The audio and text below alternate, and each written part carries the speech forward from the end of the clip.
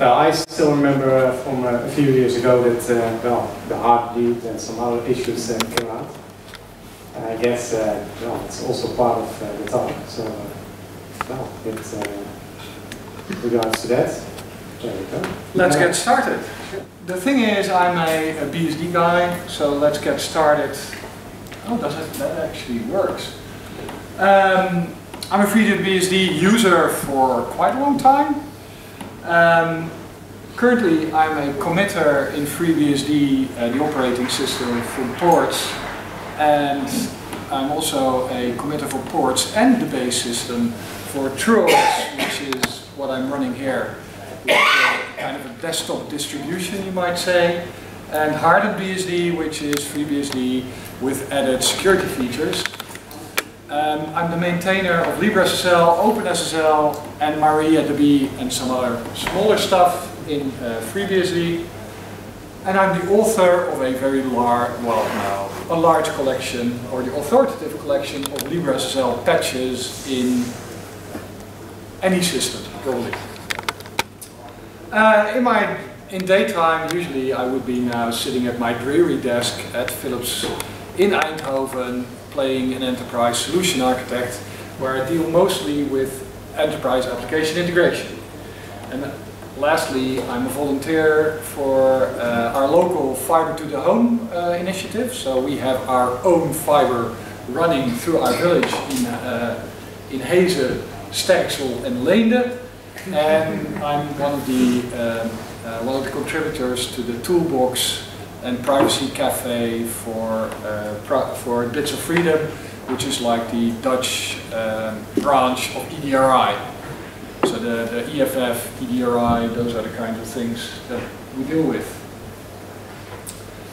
So that is very short. I have for about an hour of content, so let's finish it in half an hour. I want to talk to you all a bit about BSD. I heard there's actually BSD people, BSD users in the audience somewhere. I'm not sure if they're here. BSD has many similarities to Linux. It's POSIX-like. That's actually not so very smart. We have tens of thousands of ports that you can just run on FreeBSD, just like you can on any other operating system. All of the familiar programming languages can be used, so whether it's C, C++, but also Rust, Swift, Python is that language, anything just kind of works. Oh, sorry. But there's also some pretty big differences. FreeBSD is a kernel and a userland all in one. It's pretty much indivisible, even though you now have BSD Ubuntu or whatever they try. It's copy free, so we have to deal with GPL mostly in the fact that we try to stay away from it. It's a very permissive license. You can find it therefore on devices like Juniper OS. If you've used Isilon or you know of Isilon that runs FreeBSD, FreeBSD powers over a third of the internet outside of daytime. Because if you watch Netflix, you're being served using FreeBSD. If you use WhatsApp, you're one of the multi-million TCP sessions that run on a FreeBSD box, because they run FreeBSD and they provide back to FreeBSD, but they don't have to. They will do that to make maintaining their own diffs smaller, but they don't. There's no like you have to provide all of your differences back to the system. ZFS, that was mentioned in the talk that I was earlier, that is absolutely friggin' amazing stuff. That is what you want. That is what ButterFS wants to be, but it has about 10 years of catching up to do. ZFS is stable, performant, lets you do amazing stuff. So this system runs boot environments, which means every upgrade that I do, if it doesn't work, I'll just roll back to the previous version in my previous boot environment, and that just works. So I probably got about 5 or 6 boot environments on here, and I can just swap to an earlier version that just works. Clang, LLVM, I'm not sure if you're aware, that is mostly also an Apple thing. It's supposed to replace GCC. GCC, the last version that we could use is 4.2. That was the last of the non-GPL v3 ones. We're trying to do away with most of the GPL stuff that we have. That's why we build with Clang. And last but not least, for people that want, so we have no systemd.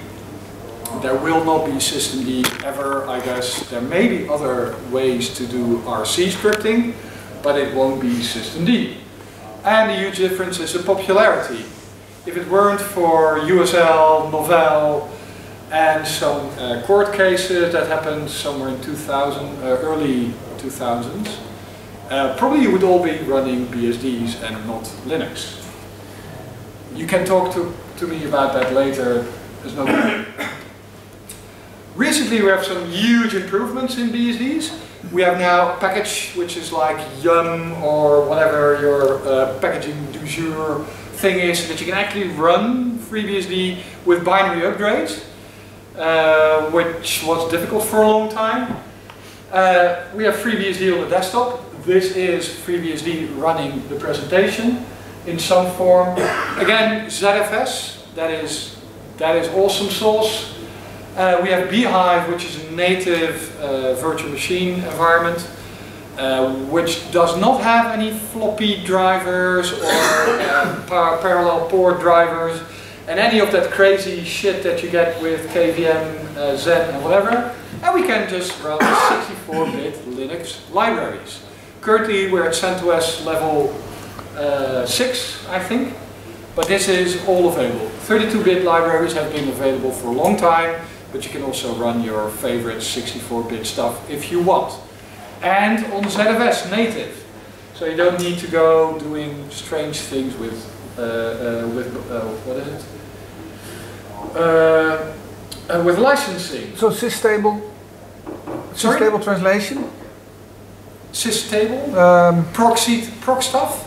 No, how does it work? Yeah, that is a module. So you can get your proc stuff exposed in FreeBSD.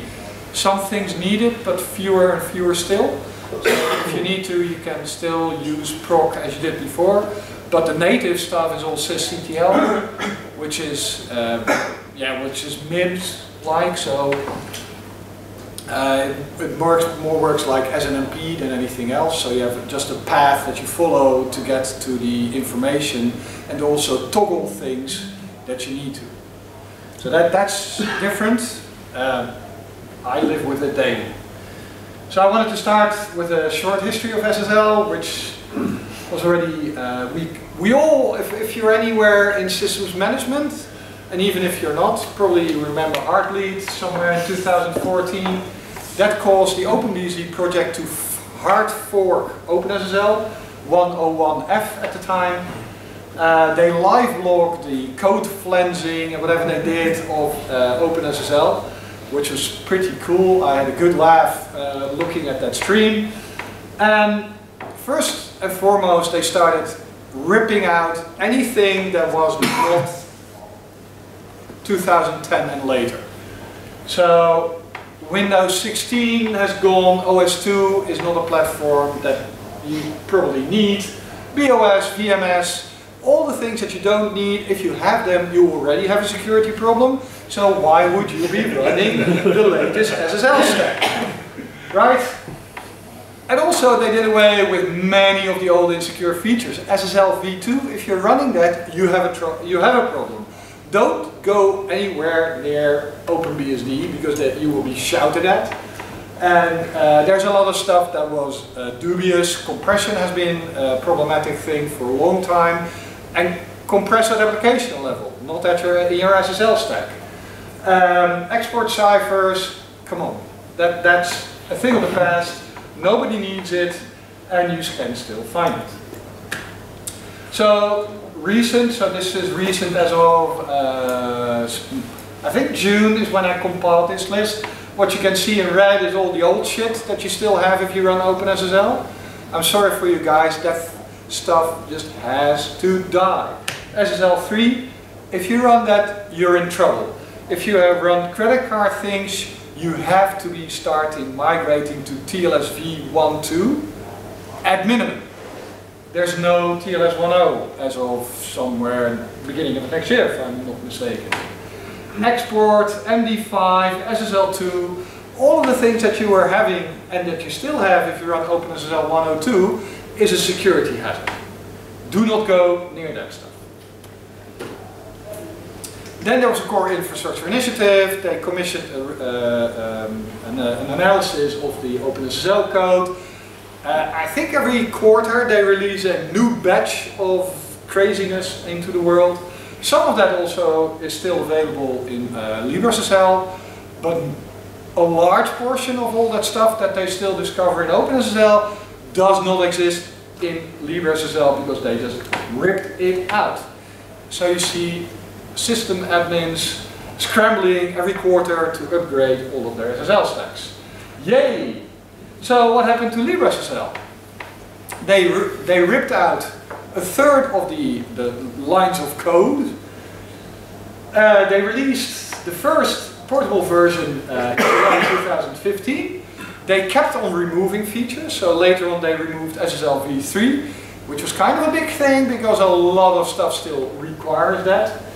And they added two nice features. One is libTLS, which is a saner API into the SSL and TLS and crypto stack, but still relies on libSSL and libcrypto.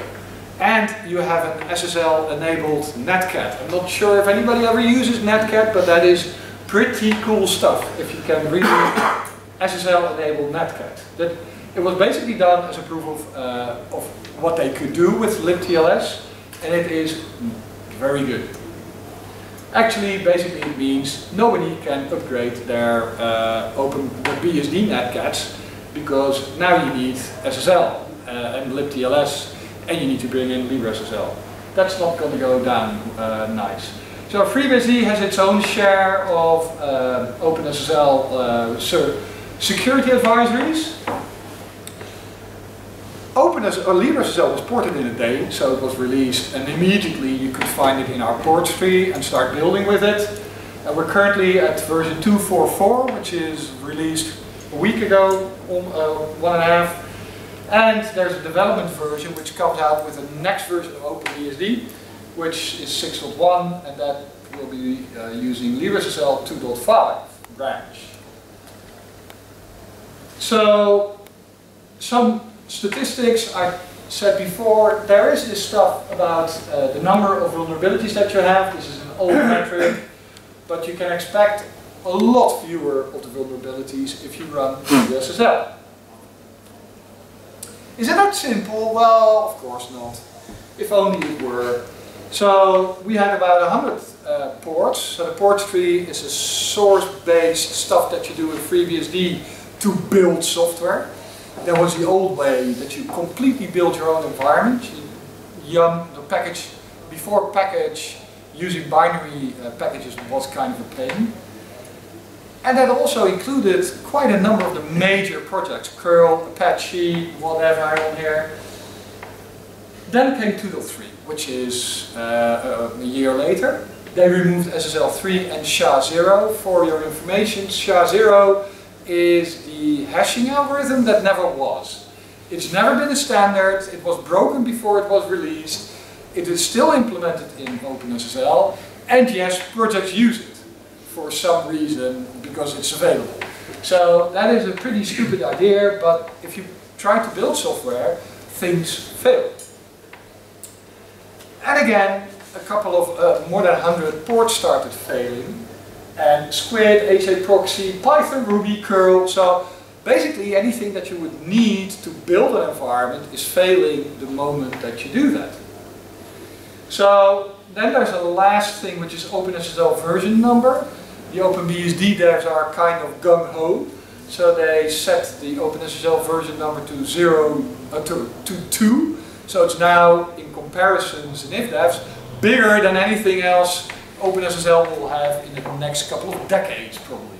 So there's a lot of fun if you go into C5. Okay, LibreSSL, the issues. So if you go into fixing this stuff, what I found is that there's a lot of bad coding examples, and the worst part of it, they propagate. So somebody creates a stupid way to use the OpenSSL library, because there's probably 10 ways to create an SSL context and do the things that you need to do securely to connect to clients and servers. And people start copying that silly shit. So the API being so amazingly rich is actually one of the biggest problems of OpenSSL. There's too many ways to accomplish things, and also then too many ways to shoot yourself in the foot. It's a loaded gun with a very happy trigger. Makes my patching easier because shit just keeps on repeating, and you can just apply kind of the same patch for a different set of software. So the canonical way to use TLS 1.2 basically in OpenSSL is to use the SSL v23 methods, which will negotiate probably at TLS 1.3 happily.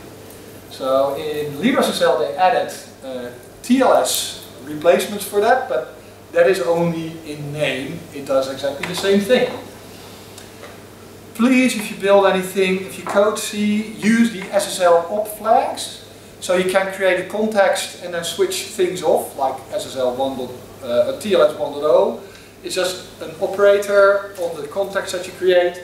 Switch that stuff off. And please don't use version number checking. Everywhere and anywhere, people detect the capability of SSL to support something by looking at its version number, so that OpenSSL version number.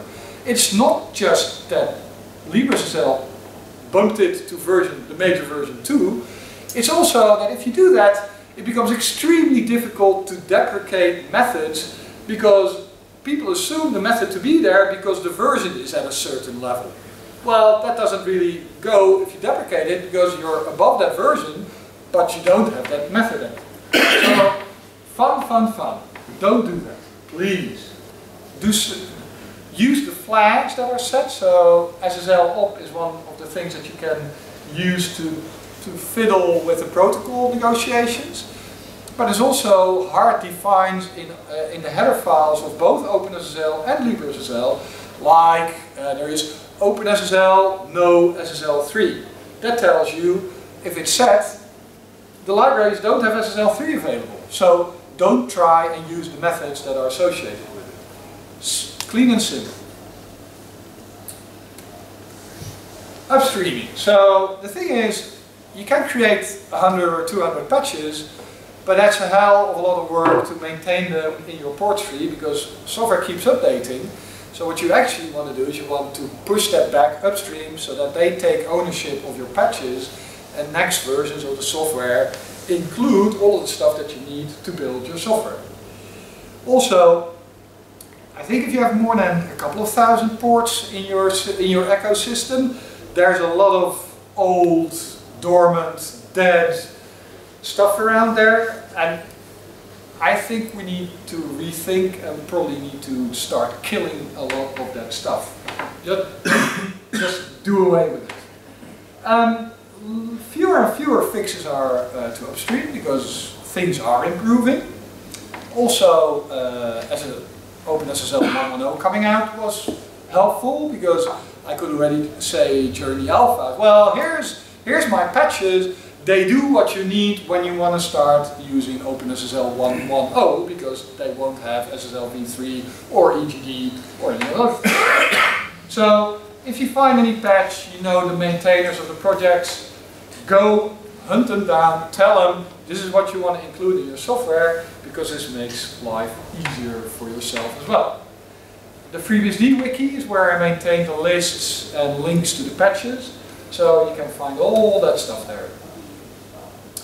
Yeah, I need to do a bit of hack and slash in my presentation, because usually it's on the BSD conferences, and that makes life easier because it's a different crowd.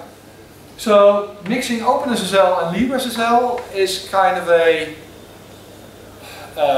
problematic thing. You always have these soft links to the libssl.so, libtls.so, and if they start mixing and matching, weird things happen, and not always at build time. There's also things that are just blowing up in your face at runtime, and those are good. There's an issue with the support timeline of LibreSSL. OpenBSD is notorious. These are, they don't take hostages, they just kill off the stuff. So there's a nice example on PF, which is the packet filter, which is also available in FreeBSD. At some point they decided, well, we don't actually like the configuration language that we have, and it limits us. So we're going to have a completely new configuration language, and we tie that to a completely new version of PF, and that's what you're going to have. So FreeBSD is still stuck with the old version because of the version syntax. That is not nice, but they have a habit of doing things differently.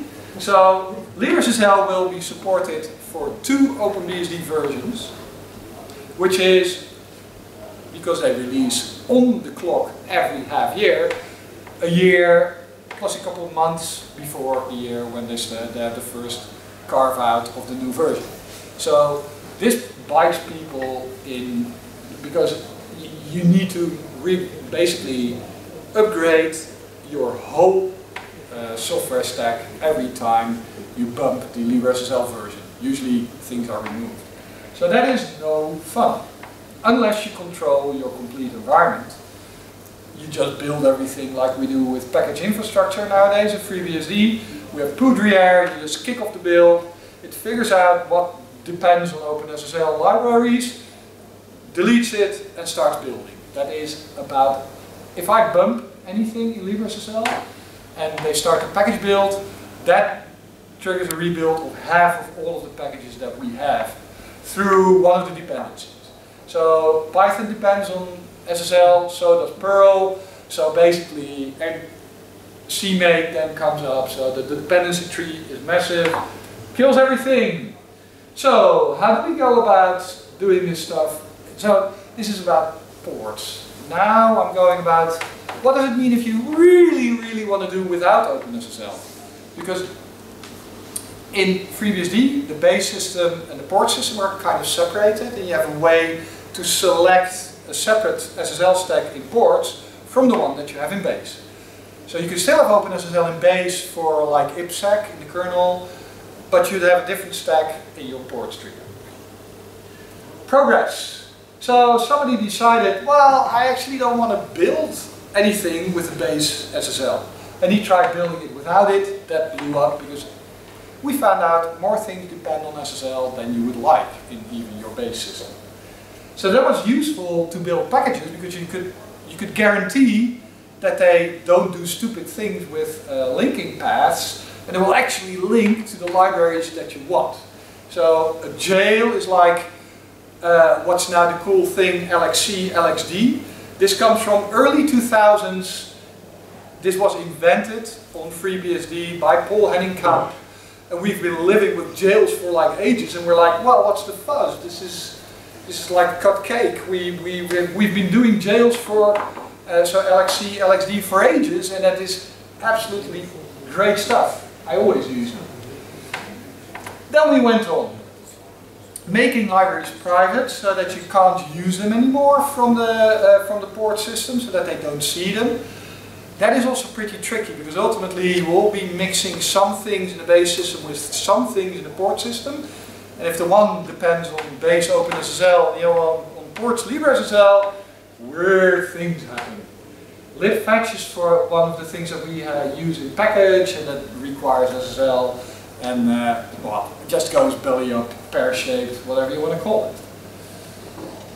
Then the project was replace, just do away with OpenSSL completely, use LibreSSL in base. That was fun. I tried that. And I was very fresh. This is 2.5 years ago. I failed miserably because I just wasn't fluid enough.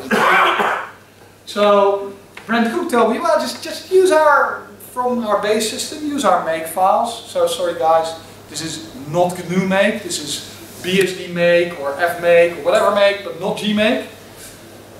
And I wasn't comfortable enough, so I tried to do it with the regular build, the portable one, and that was not a very good plan. Then came HardededBSD. So HardededBSD is a couple of guys who are a bit pedantic about security. FreeBSD still does not have ASLR, which is a pain, because I want ASLR that makes my system more secure. HardededBSD creates a patch set and now also creates a complete distribution that comes with ASLR, PIE executables, RELRO, so all of the kinds of additional features are available in that environment if you want to use them. And they tried LibreSSL as well because they thought that would be a good idea, but they had to roll back at some point, and that wasn't pretty because something wasn't functioning. So they challenged me, said, well, can you give us a build where we can just flick a switch, rebuild the base and world, and we have a different OpenSSL library? I said, well, I'm willing to try, give me a bit of time. So 2 weeks later, I was able to use the build framework, so that the thing that's responsible for building the kernel as well as all of the user-led utilities.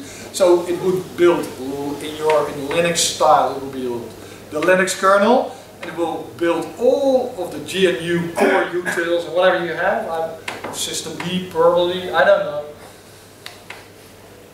To that, I added all the LibreSSL sources. I just untar them in a specific directory which sits next to OpenSSL. You have the LibreSSL distribution. I added a knob in the makefile where there's a specific makefile that you use to fiddle with things during the build. And I changed some of the makefiles. So actually, with LibreSSL it's transformed into MK LibreSSL in our stuff. So all I did is I wrapped the original makefile in a bit of conditionals, and then actually started working with the original OpenBSD makefile. So I was amazed with myself that I managed to do that in about 2 weeks' time. Weekends, right? Because I have a day job. So there was actually still some fallout in base, which is pretty amazing. So there's things like PPP that use ancient stuff that should have been deleted in 2000. 2000? Yes. That is what was promised to us, but it didn't happen. Perl entropy gathering daemon, there's a lot of people my age around as well. They might remember the times when you did not have a dev random. That era ended in 2004, but you still have it in OpenSSL. Don't worry. If you want to run this on your system that has no source of entropy, you can still build your own in Perl. Go ahead. And WPA supplicant, so the stuff that you use to connect to your Wi-Fi, that has actually checks for OpenSSL version 1.10. It's I think it's maintained by Google nowadays. Pretty good product. So there's stuff in there. So then I had LibreBSD, but that's not a thing. So well, you can find it, it's on my GitHub. It is only the changes that I have to transform FreeBSD into FreeBSD using LibreSSL, and that's it. I'm not gonna ship a distro that is not necessary. I got friends. So let's see, where am I? I have no clue where I am. In FreeBSD, there's this thing on that originally we always depended on OpenSSL in the base system, and there was a port. This is now going to shift that we will be using the one for ports by default and try to hide the one in base as much as possible, because upgrading your base system is a lot more intrusive than upgrading ports. So we have a jail system, so like I was just at Kubernetes rolling upgrades, I would just spin up some jails with different software packages installed, and I could do probably the same. So I'm happy. So currently in our system we have 102H, is that? No, that's not the latest, it's probably J. I'm the maintainer, so I should know, but I actually don't. We have OpenSSL Devel 110C, which you could plug in and see everything fail. LibreSSL 244 as a default LibreSSL. You can also, if you want to, use it 250, which I think will soon be bumped, adding TLS 1.3, but that's not completely sure. So in your build config, you set default version SSL is equals LibreSSL.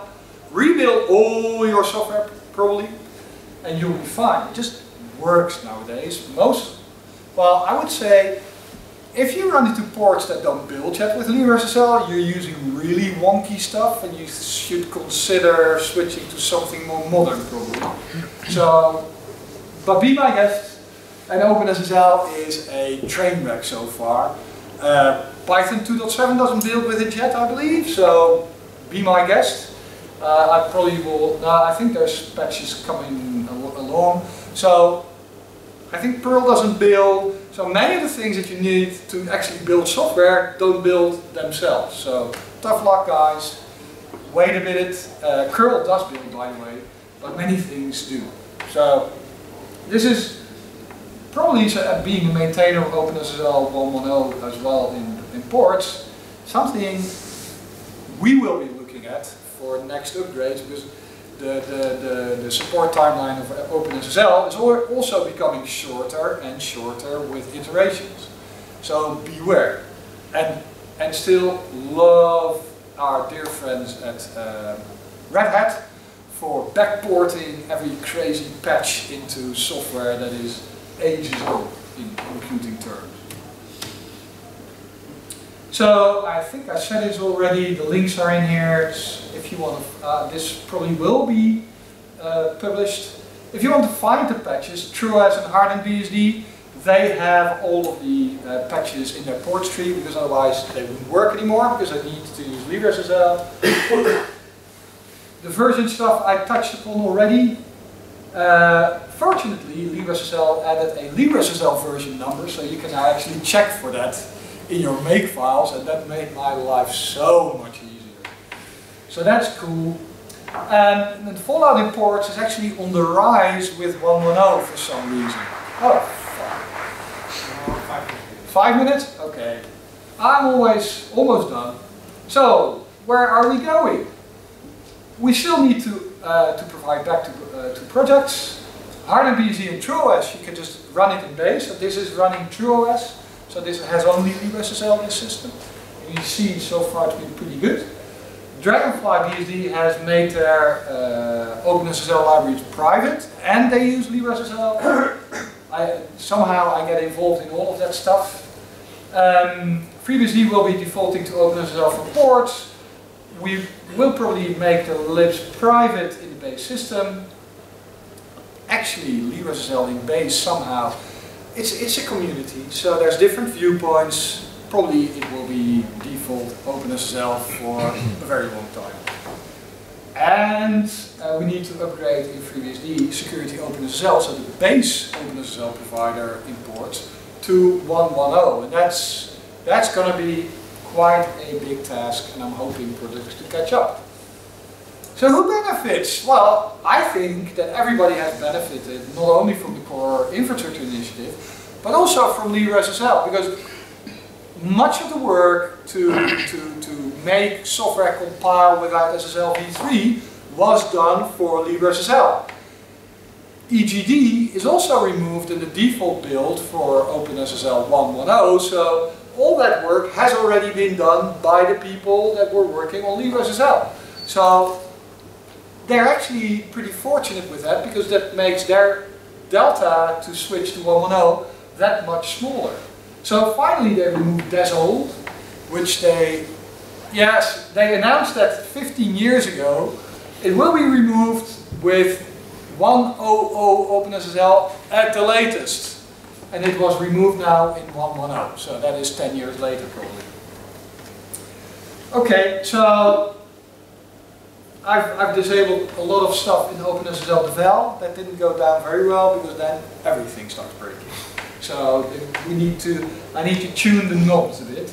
And I say that you all benefit from this stuff. So a lot has happened since 2014, both with OpenSSL as well as LibreSSL, boring SSL. We now got bare SSL, which is the latest flavor, which is tiny, I believe. So last, I want to thank a couple of things and groups. OpenBSD for their awesome work on OpenSSL gutting. Making LibreSSL, that's Bob Beck, Joel Singh, Theo Dorat, interesting character, Brent Cook. Chris Moore is from IX Systems, which is kind of also the maintainer of FreeNAS, if anybody uses that for native ZFS in a file sharing environment, but also TrueOS. I've wasted massive numbers of cycles rebuilding the port tree on their systems, but then again they have large systems, so that's happy. The HardededBSD team for all of the trust in me, because I felt very fresh even after 10 years of using FreeBSD.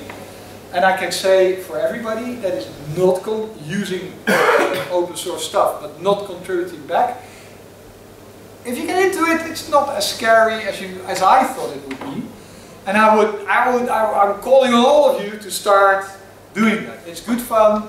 You get to talk at conferences like this, which is somehow a bonus because I get to taste what NLUUG actually is and does. I have no clue. Alan Jude is one of the guys who's a massive supporter and also a promoter of ZFS. ZFS is really the coolest thing that you can have on storage, unless you want to pay a hell of a lot of dollar. And there's a couple of guys, so my mentors becoming a port I need to thank. And there is a lot of lists of things here that you can look at. And if you want, we can go into this stuff. This is just a bit of fun of the stuff that I dredged out of the ports ecosystem. That is kind of, okay, why EGD? I'll make this available to everybody, so that's going to be fun. This is the DAS one. So in 2010 they released OpenSSL 1.0, and that's when that stuff should have been removed, but wasn't. So the magic that you need to do is tiny, but still it's and it was. So they told everybody in 2001, thou shalt replace this with a different syntax, but they didn't for 15 years. But that's fun. And the examples are not of obscure software projects like this. Previous one was Apache, this is OpenLDAP, and this was a good one where OpenSSL was found to fix something that could have never worked for 10 years. So this is, it's about software process. So if you have a coding mistake in your software that doesn't even ever build on any system, but which was if-deffed out, so nobody ever tried building it, so why fix it? So response from OpenSSL, yeah, we'll make the exclamation marks into pipe characters because then it's syntactically valid. Yeah, but nobody's ever built this shit. LibreSSL, okay, this probably was never used, so yeah, just delete this stuff. It's difficult getting rid of things, you know, in software land, apparently. Working for a big company, I've just had my first experience working on a, what's it called, Itanium system. I had not imagined that I would ever have the privilege of working on an Itanium system. Okay, it was installed in 2003 and never updated, but other than that, I worked on it. And then there's the nastiness that goes on between projects, which is just like, okay, you're gonna register LibreSSH because OpenBSD started LibreSSL. So let's do questions, otherwise we have no time. Well, we have no time, I guess. You have 1 minute. 1 minute! One good question. Anything that I have not been telling you? Chat. Can you comment on BSD or Luminos or other non-Linux operating system being used in enterprises? You work for a large enterprise, and are they used? No, they can't. This is so. If it's used in more niche type of markets. I wouldn't even say enterprise. I think you'll find at startups. So Netflix does not use FreeBSD just for the fun of it. It is really using it because they can push 80 gigabits of SSL traffic from a single node that is delivering the video files. It's 80 gigabits. Yes, you're hearing that correctly. So that is possible if you can modify the operating system and don't have to give your secret sauce back to the GPL people. There's a difference, right? Same thing only goes for WhatsApp that run multi-million concurrent TCP/IP sessions on a single node to provide you with messaging capability. I would say that enterprise, as Philips, where I work, is an enterprise. They have scale nor appetite to actually do things. I believe we use it somewhere in some network appliance that we put out next to the CT scanners or somewhere. I've not been able to find the guys in our company that are using it. So yeah, I think it's now become a lot better with package. Beehive might be coming up because it's probably a lot better than other things. There's even companies that start using it as a hypervisor because of the lower overhead in the virtual memory manager, which make things faster. So running Linux in a Beehive virtual machine is faster even than on KVM probably. So there's benefits you can have, but you have to do the work. So I touched upon that USL novel versus CSRG thing that happened late 90s, where AT&T claimed, well, so USL was part of AT&T before, those are the original creators of Unix, and there was a license dispute. Well, you might know one from IBM versus, who were these idiots? So this happened to BSD before that, and at that time the first versions of Linux were released. Having insecurity about the license of BSD just was an accelerator for Linux to come up. But actually, if you see the things that you can do, so boot environments, booting your old OS when your upgrade goes pear-shaped, because if you really want to do crazy stuff like I do, you might find yourself with a system that doesn't boot. So I just go into my boot manager, I select the previous boot environment, which is as root /user, not user local, and /etc. It all comes up, I can just redo what I did and be merry. So I would call on everybody, go and try it. So this TrueOS stuff, we've been borrowing from Linux. So we have DRM 4.7 in TrueOS, which is it's not the rights management thing, that is the direct rendering manager, which allows me to actually run something of the additional ports and stuff. That is amazing. So now actually you can have a desktop that properly runs. And that has been released officially released last week and announced last Saturday in Berkeley. So last week we were in Berkeley with the Meet BSD conference, and the B in BSD stands for Berkeley. So that was coming home for the whole project.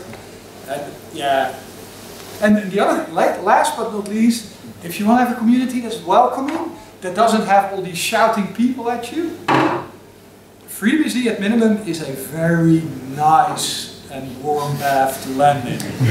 If not being chewed your head off on the mailing list is kind of a, is a thing. Thank you.